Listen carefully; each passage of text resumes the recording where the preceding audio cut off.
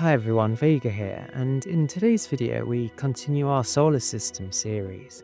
And what we're going to do is we're going to introduce the star of Sirius to the solar system to see what it might do and what effects it might have on planets and everything that goes on within our solar system. So we did run a poll in our community tab, and it seems that we did have a tie, actually, at least at the time of making this video. The results are tied between Sirius joins the solar system and the forgotten moons of Uranus. Today's video is going to be about Sirius. Many of you will know that Sirius is actually a binary system. So what I thought we'd do is we'd start perhaps quite a long way out, at, let's say about 1/10 of the light year. That sounds like a nice sort of figure.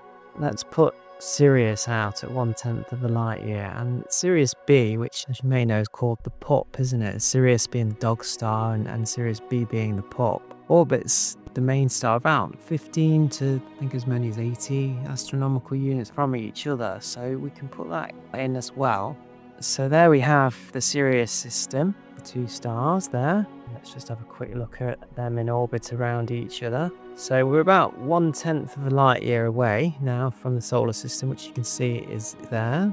Let's have a look at what the Sirius system has done to our solar system, and we can see the giant planets seem to be pretty normal, don't they? Jupiter going round at around 5 AU from the sun.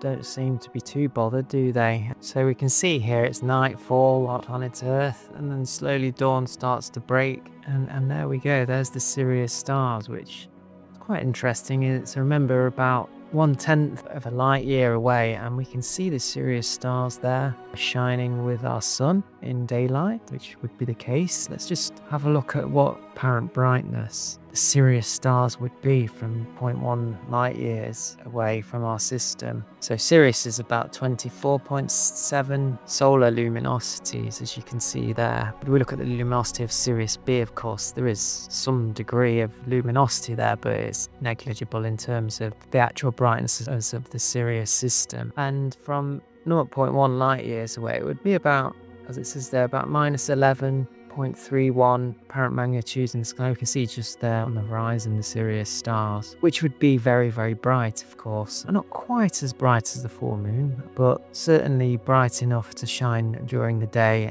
all day and all night. So that's at 0.1 light years, and as I say, not really much affecting the system. What we need to do perhaps is move the star a bit closer now. Let's start a new simulation. Let's move the Sirius stars closer this time. How about Sirius approaches our system? Let's go for 500 astronomical units, shall we? Which is still a fair way away, but certainly a lot closer than 0.1 light years, which is more like 6,000 AU. And then the Sirius B star we'll put there, fairly close in. And let's see what happens, shall we? So let's just speed the time up a little bit. So far, not a lot's happened. It's like Jupiter and Saturn are pretty much following their usual orbits. The planets, even Saturn's not really affecting it yet. So let's just speed up in case something might happen, because sometimes the gravitational effects do take a while to play out. And as we can see, the Sirius stars still in the local area. Although there does appear now to be some sort of divergence of Saturn, doesn't there? And certainly this object here, which is C1906E1, does certainly appear to have been captured by the Sirius stars. In fact, there's quite a lot going on in the system now, isn't there? So let's just zoom in. So at 500 AU, and yeah, we can see that the system's been skewed completely, hasn't it, by Sirius now at 500 astronomical units. Let's zoom out a little bit. Saturn is flying out Neptune and Pluto. Sirius, being a much more massive star than our sun, of course, is going to have an influence. Everything is actually getting pulled in now by the dog star. Even our sun coming in for an orbit there. And then there we go.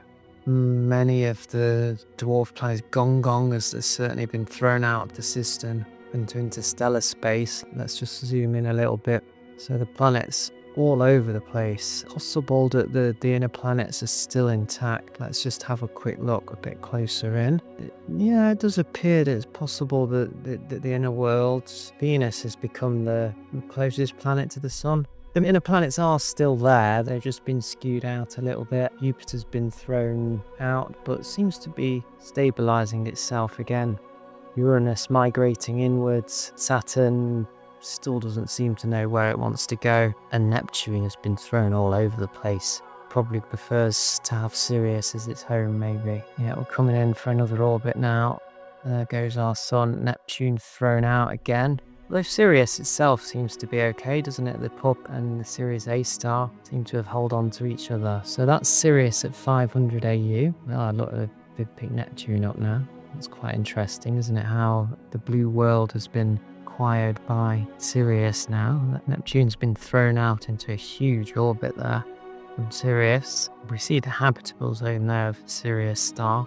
There's certainly nothing in it at the moment. There's the sun coming in again. Eris seems to have been thrown out of our system now. And there you go, Sirius has pretty much destroyed our system at 500 AU. So really just a brief look at what might happen if the dog star should join our system. And obviously it threatens for all life on planet Earth, there's no doubt about that. Although surely after many, perhaps millions of years, possibly even billions, the two systems will eventually organize themselves out. Although of course what we must bear in mind with Sirius is that the A star being an A-type, it's at the top end of the A-type as well, an A0, A1 star isn't going to be spending that long on the main sequence. So we've got maybe 500 million years left before Sirius A leaves the main sequence. So any stability that the stars would find wouldn't again probably be thrown out into chaos again when Sirius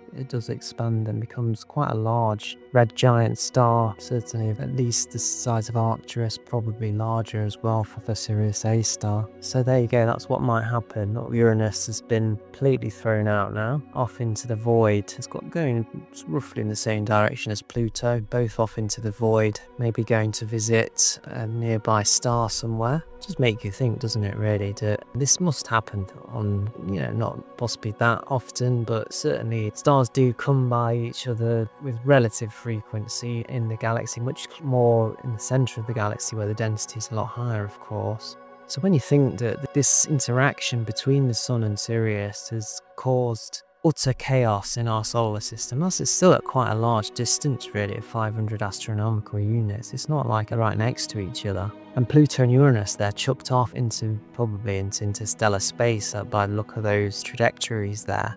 And what that means, of course, is that they become rogue planets and they're just basically orbiting the Milky Way with no parent star. So it does make you wonder just how many rogue worlds there could be out there travelling the voids, between stars. Sedna seems to have decided it's going to join the Sirius system by the looks of things, certainly speeding. There's Neptune. Look, Neptune's followed a wandering path, hasn't it? But it's certainly still gravitationally bound there to Sirius. See what happens to Neptune, shall we? There she blows around the Sirius stars and off again. Although probably still gravitationally bound. Perhaps Uranus can still be caught. We don't know. Anyway, hope you enjoyed the video. We could do a few more of these if you've enjoyed it. It's quite a straightforward video for me to make. Look after yourselves. Take care of your friends and your family as well. And I'll see you on the next one.